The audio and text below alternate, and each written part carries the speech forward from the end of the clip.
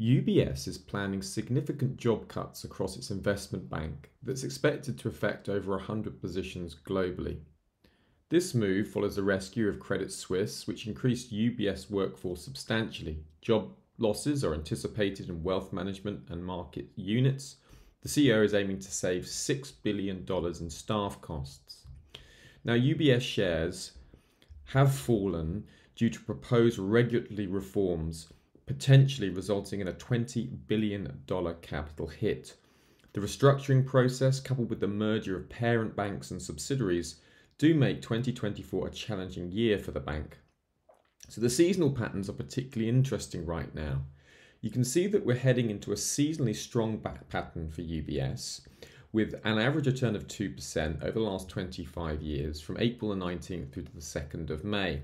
There's been some outsized gains of over 10% in 2017, 13 and 2009, but there have been losses in the last 3 years. What's also interesting about the seasonal pattern is that we're coming into the end of a strong seasonal pattern that then reverts to a much weaker seasonal pattern with heavy losses in 2008, 9 over the global financial crisis, but we did see recent gains in 2023 with upside of around 6.09%.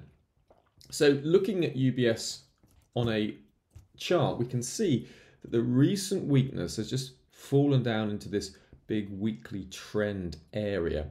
So will we find support and dip buyers around that 25.50 area? And will the job cuts that are proposed be enough to turn sentiment around?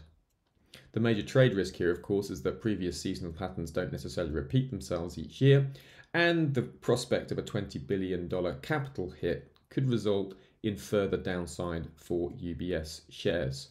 Don't forget to sign up to SeasonX for thousands of more seasonal insights just waiting to be revealed.